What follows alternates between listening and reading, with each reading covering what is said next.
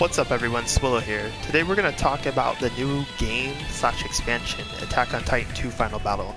Now I did a similar themed video for the original release of this game, and I had pretty promising things to say about the original, but let's see if this expansion holds up.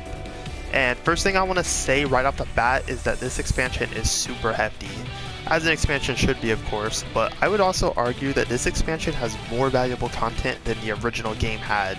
So let's go over some reasons why. First off, they have a mode called Titan Recovery Mode, and this is the single best mode in the game now. It's a mode that's really dedicated to focusing strictly on the gameplay through a high amount of replayability design and variables to it to maintain long-term interest compared to anything else the game previously had. For action games, I feel like it's super important for replayable design to exist so that players have ways to keep pushing the game mechanics, and especially in the case of games like this where there's RPG elements like gear and grinding to be done, you need a good way to do this so that it doesn't get overwhelmingly tedious or unrewarding. This mode is a powerful addition to the game because it really pushes the gameplay to its limits, and it gives you like a really challenging and varied way to keep playing and feeling rewarded. And I feel like action games should always have gameplay modes like this. The next great thing about this game is the sheer amount of quality of life additions made. The second game already made a bit of quality of life design over the first, but this expansion just goes above and beyond with the quality of life.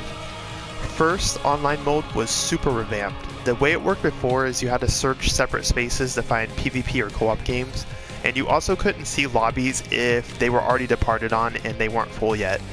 This game condensed matchmaking into a single super easy search engine, and not only can you see games if they've been started, you can even join mid-mission, which is pretty wild. They also added daily missions and other little things to encourage a healthy and active community. Lots of great touches to the online mode that makes it more visible and alive compared to before, where even if people were playing, you wouldn't even be able to tell just because the matchmaking was so discreet and limited. It's not just the online either, but they have a lot of other little things as well, such as being able to save skill build loadouts so you can easily switch between all your different builds, more on-screen indicator of things like when a gift shop is sold out, it has a little X over it so you don't have to click on a shop only to find out they're sold out. Just simple little things like this that lead to a more fluid and enjoyable experience. Now the real star of the show, the game mechanics. So I want to go all the way back to the first game as I describe the evolution of this game, the series game mechanics. The first game released and it was a lot of fun for what it was, and there was some cool depth to it, but there was also a lot of limiting design to it as well. Some of that can be argued that it's because Attack on Titan itself doesn't have a lot to its source material. The way they fight in the show is pretty linear, and it's not like these characters have magic powers or anything, so you really have to stretch to make a show built on such a simple combat premise feel constantly exciting, right? They did it for the most part, but obviously they could only do so much. Next, Attack on Titan 2 came, and they introduced some more elaborate touches to certain parts of the game to make it feel a good deal more varied, but at the end of the day, you can still argue the tedious structure of the gameplay was there, but it was still really enjoyable compared to the first. Now here we are with the Final Battle expansion. They really didn't hold back here. They pushed this game to the brim, using the source content in really creative ways. So first off, they have a new weapon types. One main weapon, the firearms, which plays very different from the blades, and is also pretty challenging and technical to use. But they also added a cool new mechanic called the Showdown mechanic. So the Showdown mechanic is like an interesting mode that changes your weapon properties for a period of time. If you're using the blades, your weapon becomes the Thunder Spears, which is a ranged-based explosion weapon that can deal concentrated area damage. It's very different from how the blades work, which when mixed into your gameplay, it really expands on your options, and it just feels really satisfying to use. It's a really cool mechanic, and I like how they incorporated the weapon into the experience so that you can mix it into your gameplay with your main weapon. The Thunder Spears are more basic option-wise, but due to being added in such a clever way, they never outstay their welcome, since you have to manage when and how to use them.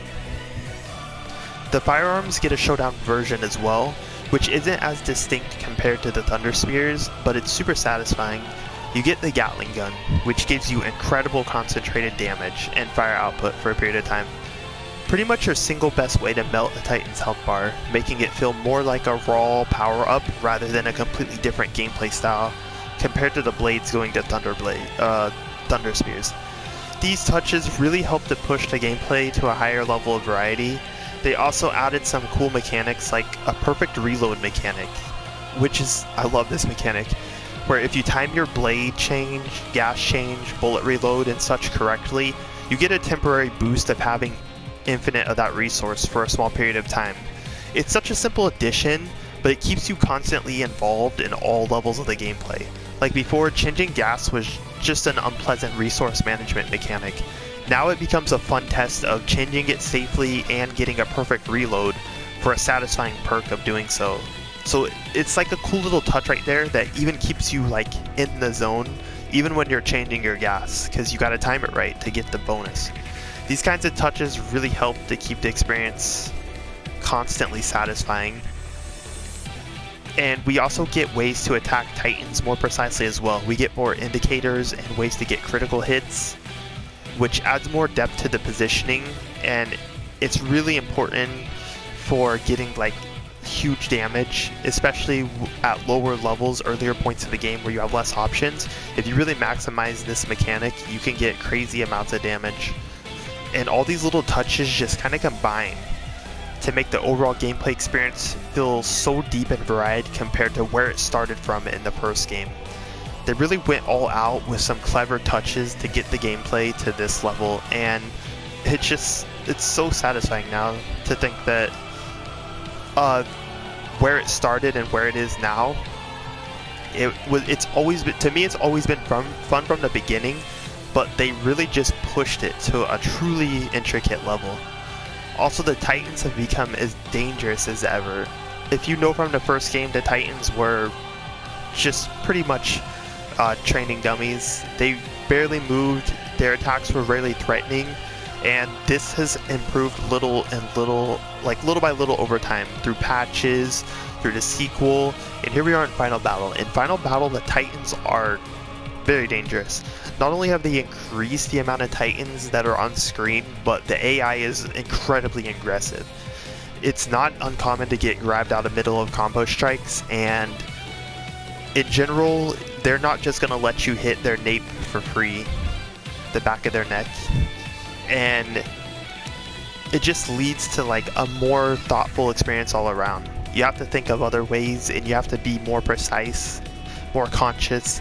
So you're combining like all of the new mechanics, all the improvements, the increased AI, all these elements just merge together to create what I feel like is such a perfect action game now.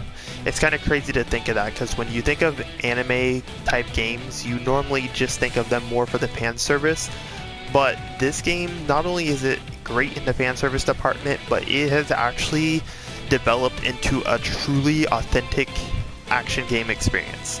So this is like the kind of game that I would recommend to someone who just strictly wants to play like a really top quality action game, because that's what this game has become. It's just such a well done expansion.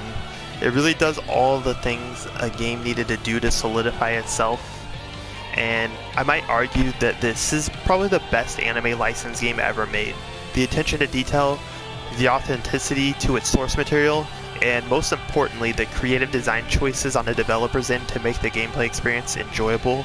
This game really does a lot to hold its own as an amazing action game in general, regardless how you feel about Attack on Titan series. So I highly recommend it. If you already have Attack on Titan 2, picking this up is a no-brainer, and if you have not played this series up until now, this is going to be an amazing way to get into it. This expansion, by the way, once you buy the Final Battle game, it also comes with 2, so I believe that's how it works. Just double check that, but I believe like when you buy Final Battle, it's completely packaged with 2. So you're going to get the entire gameplay experience in its maximum glory, and I do suggest this game greatly. Thank you for watching. If you have any questions, just leave a comment. Peace.